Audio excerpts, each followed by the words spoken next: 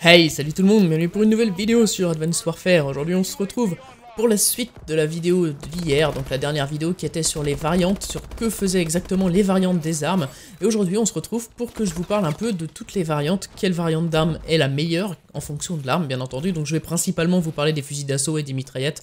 Je vais pas m'étendre à tout ce qui est armes secondaires, tout ce qui est lanceurs et compagnie, ni les fusils de sniper, ni les fusils à pompe, parce que bon ça serait un petit peu trop long et il n'y a pas vraiment d'intérêt. Je pense que vous aurez très vite compris comment choisir les variantes.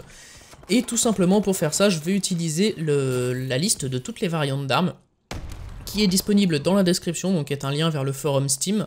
Donc c'est quelqu'un qui a trouvé toutes les variantes de toutes les armes en fait. Et donc je vais vous dire un peu quelles armes j'utiliserai et pourquoi. Alors tout d'abord on va commencer par les fusils d'assaut. Alors pour les fusils d'assaut, je pense que là vous avez très vite compris. Pour la balle 27... ça va être la Obsidian Steed. Alors les noms sont en anglais, hein. Je pense que vous allez très vite faire le rapprochement avec les noms en français. Là, il n'y a pas trop de problème là-dessus avec les caractéristiques. Hein. Donc Obsidian Steed, qui est une élite, et qui fait plus 2 de dégâts, plus 1 de mobilité, et moins 1 de précision, moins 1 de cadence, et moins 1 de maniement. Alors celle-là par contre, c'est l'Obsidian, mais l'avantage qu'elle a, c'est que la balle 27, en fait, comme elle tire très vite, pas forcément besoin d'avoir énormément de cadence de tir, mais par contre les dégâts sont très importants, donc ça c'est plutôt bien. C'est pour ça que c'est de loin la meilleure balle 27 qui existe. Ensuite au niveau de la K12, il n'y a pas vraiment de très bonne variante au niveau de la K12, hein, puisque la meilleure je trouve c'est la RIP, la Rest in Peace, la version élite, qui fait plus 2 de dégâts. Plus 2 de précision, plus 1 de dégâts. Alors la K12 n'a pas forcément besoin de précision supplémentaire, donc c'est pour ça qu'elle n'est pas spécialement bien. Mais bon, le problème aussi c'est que sur celle-là, c'est que vous perdez 8 balles dans votre chargeur. Alors ça peut être un gros problème. C'est pour ça que celle-là, elle est vraiment à utiliser, on va dire, avec modération. Si vous avez des problèmes de munitions, c'est pas forcément la bonne chose à faire. Et la deuxième, qui est plutôt pas mal, c'est la Hair Trigger, qui n'est pas une élite, elle, par contre, mais qui fait plus 1 de cadence et moins 1 de précision. Comme la K12 a une très bonne précision, augmenter sa cadence, c'est plutôt très bon d'augmenter la cadence de la K12, et en général, je pense que celle-là va être meilleure que la RIP. Ensuite, au niveau de la RX 160, celle-là, alors la RX 160, c'est pas une arme qui est super bien déjà à la base, mais avec le Steel Bite, qui fait plus 3 de dégâts, et moins 2 de précision, sachant que la RX c'est le meilleur, c'est le fusil d'assaut le plus précis du jeu, en gros la RX. Donc plus 3 de dégâts et moins 2 de précision, et moins 1 de cadence de tir. Sur une arme à rafale, le moins 1 de cadence de tir, vous allez pas le sentir. Mais par contre, le plus 3 de damage, le plus 3 de dégâts, je pense que vous allez largement le sentir. Et là, ça va. Elle doit être vraiment pas mal, celle-là. Ensuite, l'HBRA3, celle-là, je pense que c'est la meilleure de toutes les variantes qu'on aurait pu trouver. C'est-à-dire qu'elle fait la Insanity, qui est une élite. Elle fait plus 2 de cadence de tir, plus 1 de dégâts, pour juste moins 1 de maniement. Et on ne peut pas mettre d'attachement, enfin d'accessoires optiques, donc on peut pas mettre de viseur en fait. Ne pas mettre de viseur, bon c'est vrai que le viseur de base sur la HBRA3 est moyen, je pense qu'une fois qu'on s'y fait c'est bon, il n'y a plus trop de problèmes. Mais pour être honnête, plus 2 de cadence de tir et plus 1 de dégâts, juste pour ne pas avoir besoin, juste pour avoir la contrainte de ne pas pouvoir mettre de viseur, ça vaut carrément le coup, hein. Honnêtement, moi je trouve que ça vaut vraiment le coup. Ensuite, au niveau de l'IMR, la Bore Strike, c'est de loin la meilleure, la Bore Strike, qui est une élite également, qui fait plus 2 de portée, plus 1 de dégâts, pour moins 2 de précision et moins 1 de cadence. Donc c'est comme la RX, hein, moins 1 de cadence sur une arme à rafale, vous n'allez pas voir la différence. Par contre, à mon avis, les plus 2 de portée et plus 1 de dégâts, là, vous allez très vite vous en rendre compte. Et ça va être très bon. Alors ensuite, il y a le MK14. De toute façon, le MK14, c'est une arme qui est pas terrible, en fait, déjà. Donc c'était un peu difficile de choisir, alors j'en ai choisi 3. Les 2 élites, qui sont Eagle Eye et Eclipse. Alors la Eagle Eye elle est bizarre parce qu'on peut pas mettre, enfin je vais vous laisser lire à l'écran ce que j'ai marqué parce que je vais pas tout lire franchement. Elle est moyenne, pas terrible quoi, mais bon voilà. Et la Eclipse qui elle est plutôt pas mal, qui augmente la précision et les dégâts, ça c'est plutôt cool. Et derrière il y a une professionnelle qui elle est beaucoup mieux je pense, qui augmente juste la cadence et la mobilité. Ça je pense qu'elle est mieux parce que là manque vraiment beaucoup de cadence je trouve la MK14. Donc ça peut vraiment être pas mal aussi celle-là. Mais de toute façon ça va pas rendre l'arme bien meilleure, hein. Il n'y en a pas qui augmentent les dégâts, il n'y a rien. Donc c'est pour ça que la MK14, elle est, même au niveau des variantes, elle est vraiment pas terrible. Donc c'est quand même à déconseiller comme arme on va dire.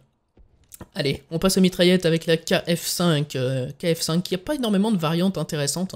Hein. J'ai choisi la Breakneck qui est une élite, qui fait plus 3 de cadence de tir, mais vous pouvez pas mettre de tir rapide. De chargeur amélioré, vous pouvez pas mettre de double chargeur, vous pouvez pas mettre de cross, vous pouvez pas mettre de cross poignée ergo. Au final vous pouvez rien faire avec, c'est un peu dommage.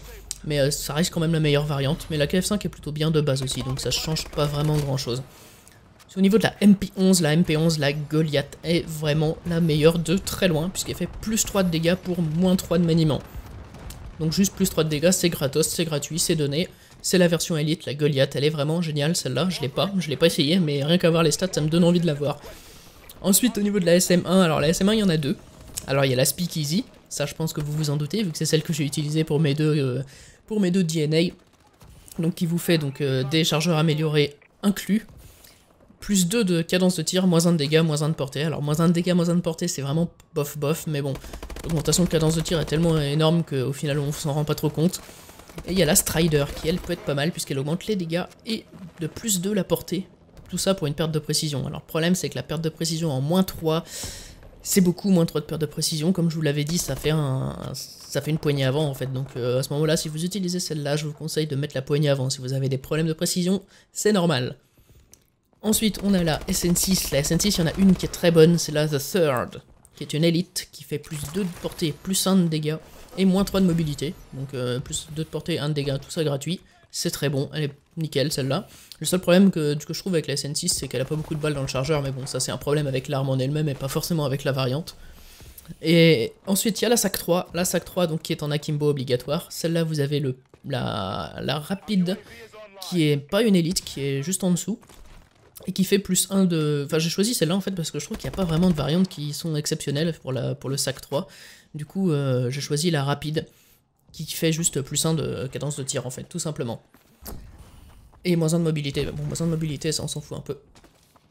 Ensuite, pour finir, il y a la MR9. Et la MR9, je n'ai rien choisi en variante. Parce que honnêtement, les variantes de la MR9 ne changent absolument rien. Elles sont... Enfin, il y en a peut-être une qui augmente un peu la cadence de tir, mais de toute façon c'est une arme à rafale, vous allez pas voir la différence. Et pour être honnête, les autres variantes sont vraiment pas terribles. Souvent on concède du dégât pour de la portée ou inversement, ou on concède la cadence de tir pour des dégâts, donc c'est pas très intéressant dans tous les cas. Et je pense qu'elle est aussi bien sans variante. Donc voilà, je vous ai conseillé un peu toutes les variantes, donc je pense que vous allez pouvoir faire votre choix. Je vous rappelle, hein, dans la description, il y a le lien vers le forum Steam où il y a toute la liste de toutes les variantes du jeu, sur toutes les armes, donc c'est plutôt sympa, comme ça vous savez exactement ce que vous pouvez looter et ce que vous voulez avoir surtout, et ça c'est plutôt bien. Et donc voilà, donc du coup vous avez remarqué dans le gameplay, hein, au niveau du gameplay, c'est un vieux gameplay que j'avais fait au bal 27, parce que ça fait un moment que je joue plus au bal 27, et ça fait un moment et j'étais mort à 25, c'était bien dommage. En ce moment en fait je vous présente, les gameplays que je vous présente pour les focus, c'est uniquement des fails. Uniquement des fails à 25, entre 25 et 30, et bon, c'est vrai que j'en ai fait pas mal, hein, j'en ai vraiment fait pas mal des fails entre 25 et 30. Bon, enfin bref, voilà, sur ce, j'espère que cette petite vidéo vous aura plu, je vais vous laisser là-dessus. Je vous souhaite une bonne journée, une bonne soirée, puis comme d'habitude, et on se retrouve la prochaine fois. Allez, ciao!